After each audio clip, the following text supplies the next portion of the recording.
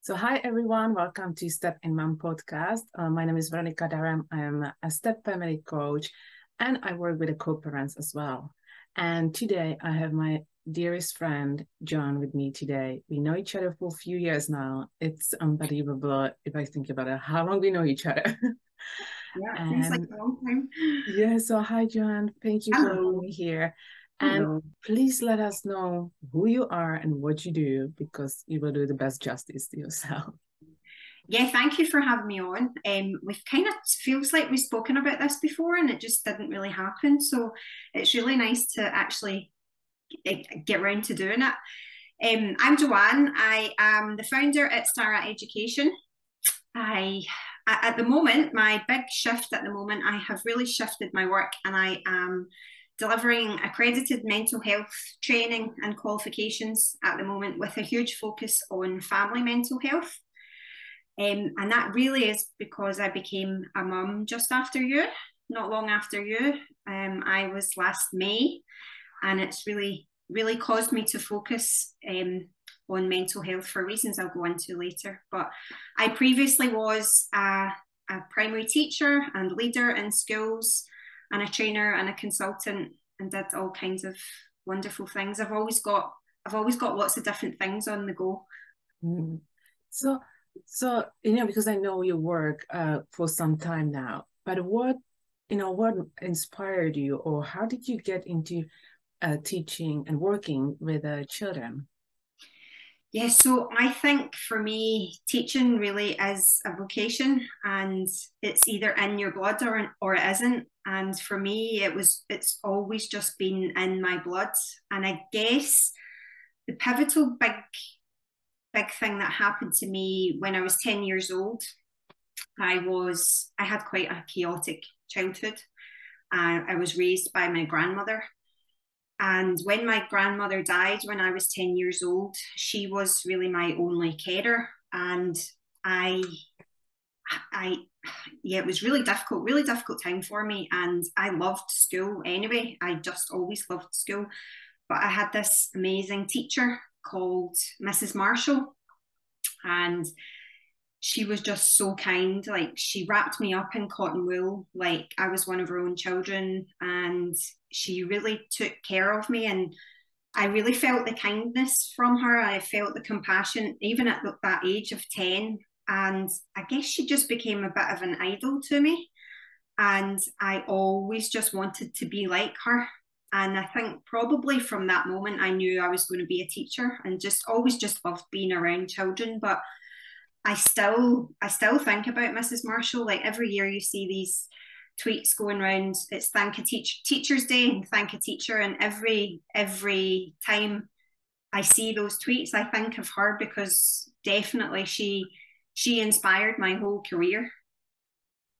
That's amazing because it's really hard, when we're looking back at school. For me, like I would probably remember more the teachers I didn't like than the teachers I liked. And I'm so glad after having such a difficult childhood, you find the comfort with someone in the school in education because it is hard and you hear more than negative stories than the positives and especially these days. So it's amazing how you could transform something what was beginning traumatic into something quite positive.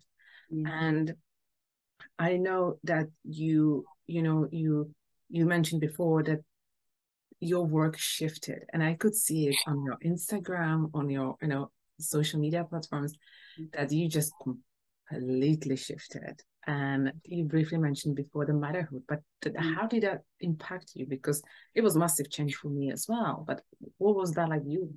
Yeah.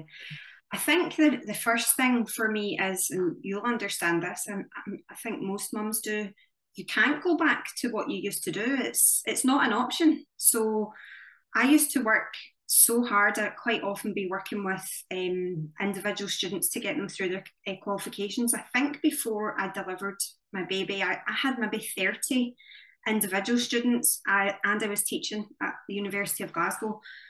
And sometimes I would work at night. I'd often work at weekend. You can't do that anymore. It's just not.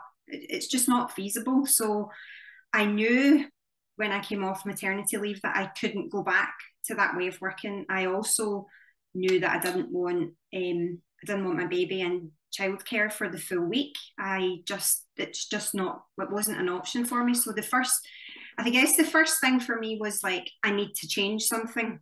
I need to be able to work effectively in a better way that will, suit our family. So I think that was the first reason. And the second reason, baby monitor drop on the floor. oh, I didn't even hear it. I can still see it. That's good. Is he sleeping? Yeah. Yeah, he's sleeping. See, this is the mom life. Exactly. You can't go where you were before, like you said. You can't just go back to normal. What so many moms are chasing. No, you can't back to the normal. I could do podcasts before any time I like, but now, no, only when he's on enough time, and I'm hoping you're gonna wake him up. Yeah, I know. So, and then the days that you organize things for the nap times, they don't want to nap anyway. Yeah. So you're lucky. Yeah, let's see. I'm sorry. So let's go back. You were saying that you work weekends, had so many clients, and there's just no option for you and your family to go back where you were before. Just couldn't do it. So that was the first thing. I had to really get creative and think about what can I do. And then I guess the really, really two other kind of major things, becoming a parent myself, I did a lot of work with parents previously, supporting them with children who had social, emotional, behavioural difficulties. And since becoming a mum myself, I really look back and reflect on a lot of the advice and a lot of the things that I was saying and doing with parents. And I'm like, who do you think you were, Joanne? Who really? You had no clue. You had absolutely no clue. So I was given all these tips and try this and this will work. It doesn't work when it's mum. It doesn't work when it's dad. But I couldn't understand that. So since becoming a mum myself, I really feel that I've got a new fresh eye on the advice that I can give, the way that I can support, because I'm going through it as well at the same time.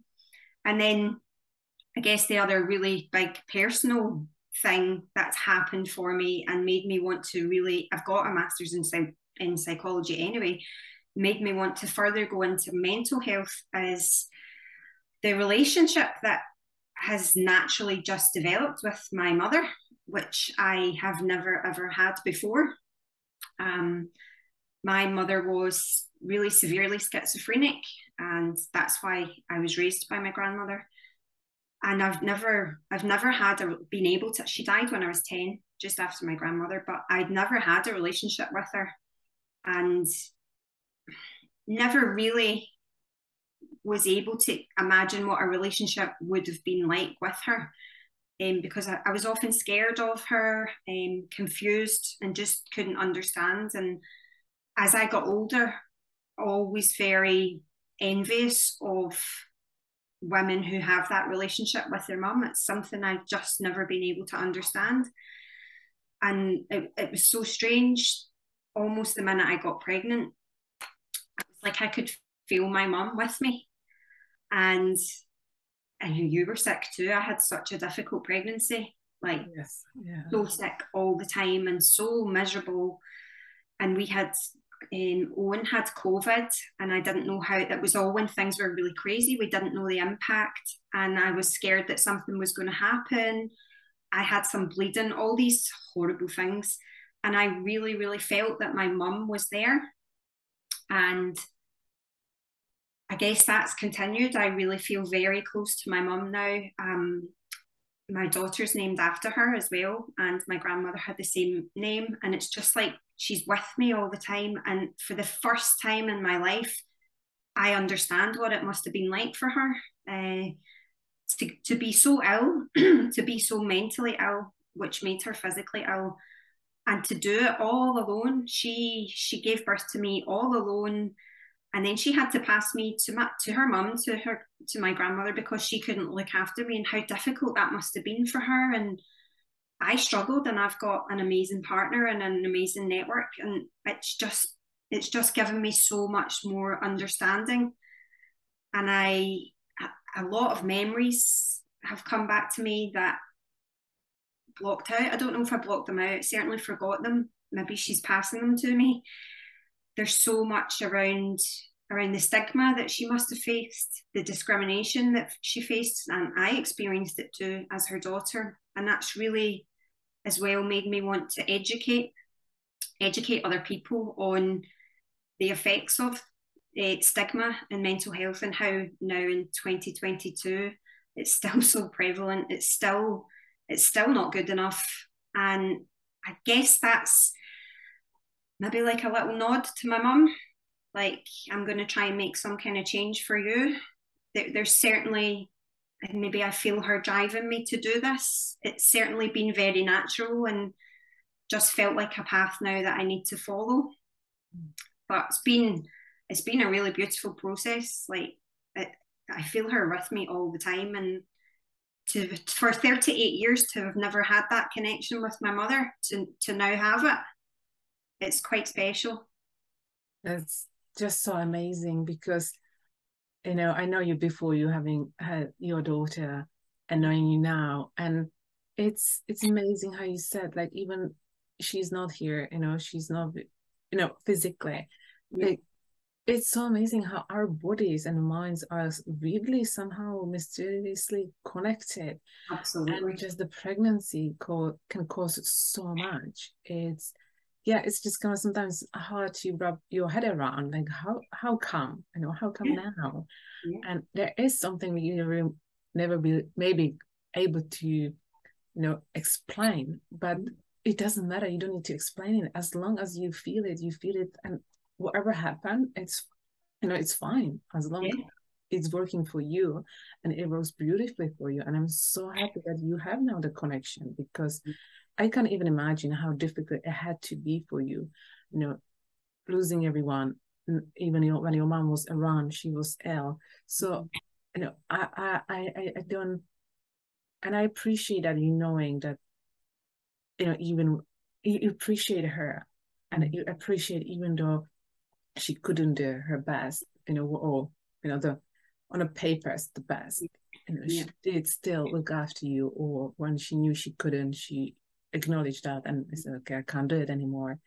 And I just want to mention, it's really interesting what you said, like, no matter, like, it's 2022 and we still have the stigmas about the mental health. And this is something that I find really hard right now for myself to process, because even though I contact some people at the NHS about my mental health, and it's like it took few people to ask me actually how I am doing, Yeah. you know, and it's just like, I know you're a receptionist, but I just said I need to see a doctor about my mental health, and you didn't even ask, you know, and it's just like, what's wrong with people, you know?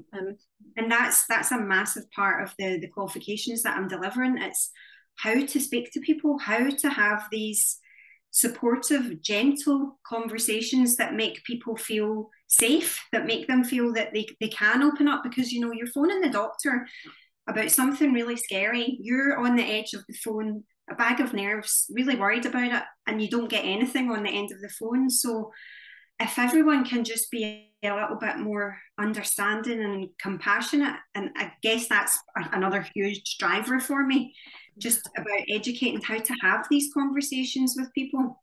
Because I think, because I know about your new program you're doing, and I love the part when you talk about leaders and being leaders as a parent. And this exactly what you're saying. Like, it's not just being a leader to my son, but a leader to when I make calls for his appointments or talking to doctors. And like you said, even talking about myself, you know, I will go and see my GP tomorrow, and I'm scared to talk about mental health so that he doesn't take the kid away from me, you know, or things like that. It's like, how are you gonna talk about it? And so tell me more about the program you created, because it's amazing that you teaching parents to, you know, what do you teach to parents in that program? Yeah, so I've created this, and again, that's how I know it's right, and I'm so excited about it. It just really happened really naturally. Everything seemed to fall into place. So it's a 6-week parenting program it's aimed for parents, but really anyone working with children will benefit from it. And I've called it a 6-week learning journey in family mental health and wellbeing, because I really want you to feel like you're going on a bit of a journey, and then your final destination is you get an accredited qualification in mental health. So again, this has all just come from my professional experience, my work, my experience of being a child who suffered trauma, and now being a mum. It's like everything has just clicked together for me. So we're covering loads of exciting things. Week 1 is all about attachment and how important attachment is in relationships with your child and everybody else. And it's a big one for me because I often get asked the background and the things you've been through. How did you not end up on drugs? How have you managed to go to university? How have you managed to be successful? And the reason that I have managed to do okay and be resilient is because I had a very secure attachment figure in my grandmother until I was 10. That foundation, that attachment, that strong attachment is what allowed me to succeed. So I'm really, really passionate about that area. I also did, for my master's, I focused on that. So that's in week 1. In week 2, this is another big one for me. You'll understand this. I know you've talked about it before.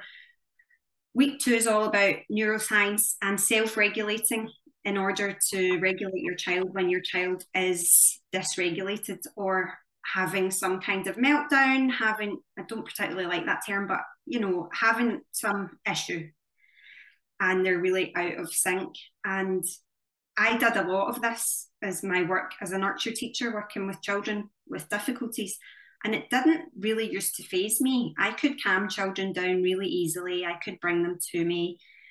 I'd give them a cuddle, soften the situation. And it didn't really get to me inside. I had quite a shield up. I could deal with it. But when it's your own child, oh wow, I was not prepared for it. I was not prepared for physically what would happen to my body when my baby screams, when my baby moans. I was not prepared for it. So it's very hard for me I've done a lot of work on it. It was very hard for me to get her into a really calm state when my body, my nervous system was through the roof. I just couldn't do it. And so it kind of got me thinking a lot. Listen, I've got years of experience. I've got a master's degree in child psychology. I've got all these qualifications to work with children with these difficulties, and I'm struggling with my own child. How are other people? How do other people function? How do they do it? So yeah, for the past year, I've really been working on this, getting better at keeping myself regulated so that I can then regulate my baby. And I really want to teach other parents about what's going on in your body. When you are feeling that, I think you did some really nice stuff on mum rage. When you're feeling that mum rage, when you're feeling that out of control, do you want to talk a wee bit about that? Yeah, it's horrible. It's one of the feelings when you're just like, the worst part, because we're talking about the children, like the mom rage is one thing. It's a horrible. But then when you're experiencing, and when Theo was baby, he didn't see it, he didn't process anything. But now when I get angry and he sees me, I can see how like he looks like confused or scared even. And that just, even now I have chills because it's breaking my heart. And like what I learned, I just start crying because I know when I cry, he knows what's going on and he comes and we have a cuddle and it helps me to calm down, So instead of being angry, I just start crying, and yeah, it helps. See, that's really good because you're getting it out. Yeah, you're getting it out. Yeah, so this is like okay, this works for me and him as well. But as you said, like you are experiencing so much, and then like how to process, because obviously the children will pick up on our energy, on our expressions and everything. So for me, it's just like you need to regulate yourself, or you need to do something so your own child is not scared of you, which is heartbreaking. Or the if you don't, their their dysregulation is just going to last longer, because you're just going to get higher and they're just going to get higher, and it just lasts longer, and then there'll be a massive explosion. Yeah. So that's another, again, really personal reason why I feel this needs to be taught. And I was talking about it on my stories yesterday. Another reason that it's so important is I'm doing it every single day. You know, I don't have a child 18 years old and I'm past all that. I'm in it with you. And I think that really adds to the effectiveness of it, because I feel like I want to be with the parents. I'm not lecturing. I want to be with them on the journey at the same time. Yeah, it is important because we need the support. We need someone who will, tell us the kind of like what to do, or in a way that like, yeah, just tell me what to do, because it takes time to figure it out, doesn't it? Yourself. Yeah. Theo will be in November, and I just kind of figured out that crying is better than so it took me a bit too long, Yeah. but you still won't get it perfectly. So no. The other night we had, I don't know what's going on at the minute. She's not enjoying baths. For someone, she was a wee girl that absolutely loved the bath and the shower. She loved everything. She's just screaming the place down. And the other night, it was from the second she got put in the bath, the whole time, everything was a battle and screaming. And I couldn't regulate myself. Like I just couldn't. So I had to shout Owen and say, "Can you take over, please?" And the only way was me removing myself, locking the bedroom door, taking some deep breaths and coming back to myself. So no matter the education you might have, still that understanding that sometimes it's not going to work and you're only human. No, absolutely. Because, there's which it was a bit completely out of the topic, but not really. We watched a movie with my husband, and they were torturing a prisoner in America, and they put a son of crying baby in his cell for a whole night, or day, and I was like, that is torture. Yeah, I have a chills because I will lose it like 10 minutes in, and it's like, it is torture because the crying baby, especially for women or moms, it's so triggering. Like you don't think straight. You know what to do, but it's just your brain, it kind of shuts down or whatever, and the emotion takes over. And I find it so hard sometimes that just like really, like you said, removing from the situation, as long as he's safe, I need to walk away, close my ears and just cover my ears and just like do whatever I need to do to go back to normal, normal or feeling okay. So I'm okay being with him again. Absolutely. And it's just about understanding that you're not a bad mum when that happens. It's perfectly normal. And I think you'd mentioned it in your sort of mum guilt post as well. Why is people not talking about this? Why is there not why didn't we get education on this when we were pregnant? why wasn't there stuff like this to warn us about this? Yeah, they just tell us about postnatal depressions and baby blues, and I was like, okay, I'm not experiencing that, but I'm experiencing this. What is this? And I have to go and figure it out myself. And now likely I see a shift in talking about mom rage and talking about the not as serious condition. But it's taking some time. I would like to see the health visitors when they come to visit. I know they don't come often, but I would like to see some more talk about the real stuff, like when your baby screams, what's going on and why it's making you feel that way, and it's okay, all mums feel it. I would like to see a wee bit more of that. Yeah, it is important. It is like, I had a health visitor ages ago here, and she was more interested about smoke alarms and whatever gas alarm thing more than me, or so it's like, well, where are the priorities? But again, you can't blame them. It's the system. No, you can't. And that's the system, and the system needs to be changed. And I think that's where you really need to find your support networks, don't you? Wherever they are. I mean, you've been a great help to me with the sleep. It's just grabbing your little support networks whenever you can find them, because you really can't depend on the health visitors and the NHS. Unfortunately not, but there is, like you said, like it's I know you provide uh some free ebooks about Yeah. about what? Sorry, my Yeah. brain is off now. Yeah, so I've just released a little two little freebies and a training bundle.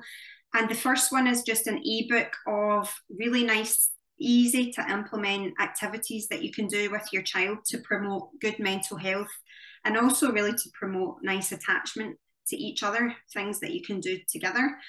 An example, give you just one from it, that your watchers, your viewers might like.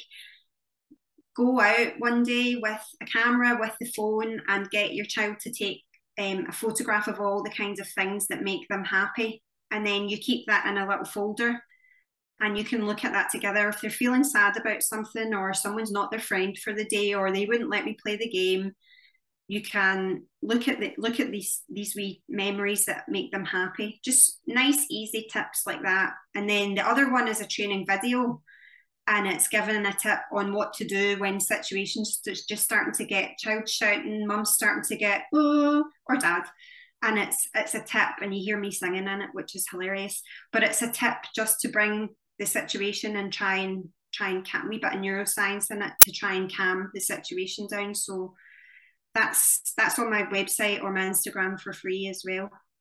Right. Just in case, I will put the links in the description, so you will be able to find everything and download and whatever you need to do with this information. And just briefly, because before we wrap up, tell me more about the program. You said it's a 6 weeks program. It's the different topics, and there's something. Yeah, so I finished at week 2. Week 3 is that I think you were quite interested in the parents as leaders. Yes. And yeah. I've noticed something. How much time have we got?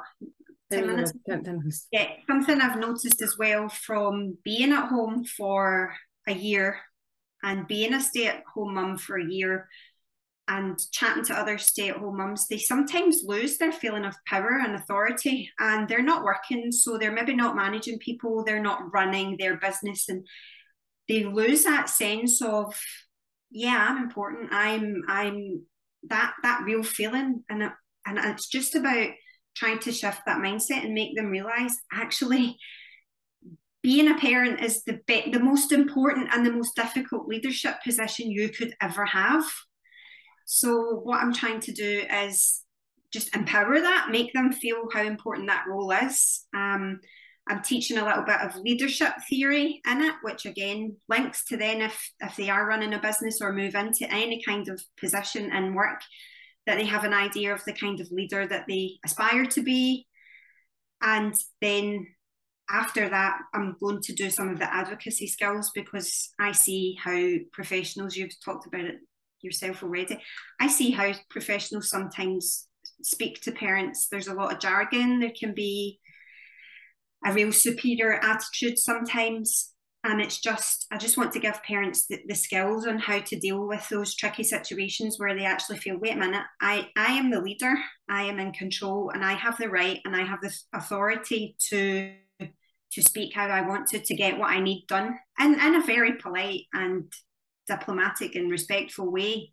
But it's just, I guess it's just about elevating parents and making them feel that they're a leader. Yeah, it is about the confidence, it's about the confidence to being in the room, pick up the phone and just having the conversations you need to have, because if you don't ask, you don't get, right? The last part of the qualification is the youth mental health qualification, and that's a fairly new one. And so it's all about skilling parents or anyone working with children and young people, skilling them on what to look, what are the signs and symptoms of mental health, what sort of things might we be looking for, any sort of changes in behaviour, what might they indicate. And again, I've already mentioned it, how to have those supportive conversations without freaking the child or young person out, but also getting from them the information that you need to know in case, wait a minute, something serious here. And then guiding them on the right path, what to do if we do need to contact professionals, where to go. So again, like I'd said, it's not just a qualification for parents. Really, anyone working with children and adults, it gives you the skills to have the supportive conversations with adults too. So that's all of that is rolled into 6 weeks. Brilliant. Busy 6 weeks. 6 weeks, yeah. But last question, it will be for the quick one. You said before that you when you experience all these things as a mom is completely different than when you were just a professional. But I know as me, you are stepmom, and what do you think about that? Like, how did you experience being stepmom and now being mom?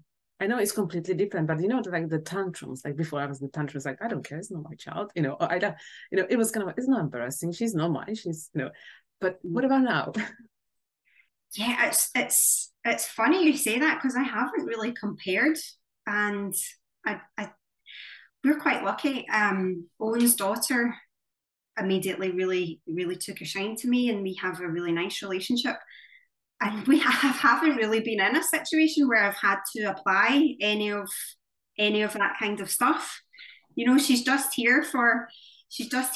That's because we only see her for one day, and I haven't been in that situation.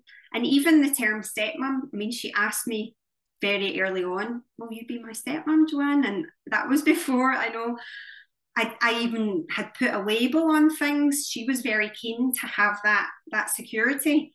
So I guess I don't know if I even see her like a stepchild. It's a really beautiful friendship. Friendship almost, it's not, but I don't see it like a daughter. Certainly not yet anyway, and probably just because we don't see her that much. Yeah, that's the one thing. Yeah, it's nice. It's really nice. I haven't, and I think she's quite respectful and things that I haven't had. She hasn't had any tantrums in front of me or anything. So lucky you. No, but I appreciate you saying that, like, and I made that mistake at the beginning being stepmom, is that just you really want to, like, who I am in this relationship, what I can do, what I should be doing. And it's really better to just naturally to let it develop and find each other's and meet somewhere where you want to meet. So I don't see my stepdaughter as my daughter, but I don't necessarily see her as my stepdaughter. Yeah. And I can't quite put a sort of definition on it. It's just nice. When I struggle, I told myself I want to be like a cool auntie for her. Yeah. The one who's gonna be, showing her all the cool movies and talking about boys and be the cool one, the cool auntie. So that's what I kind of aiming for. Yeah, I think that's probably what's happened here too. Brilliant. Jen, thank you so much for being here. We could talk for hours and hours. I know, it's going really quickly. Yeah, I'm sure we will do another episode soon. Yeah. To be honest, I was so sure that we did an episode in the past together. I don't know, I had it in my head that we did it. So that's how good I know you, or like the relationship. Just like, I'm sure I had to have a podcast with her. How come I haven't had? So I will definitely bring you back soon, and yes, I wish you all the best with your new program and all the new journey you are on. And I will see you and talk to you soon. Okay, thank you so much.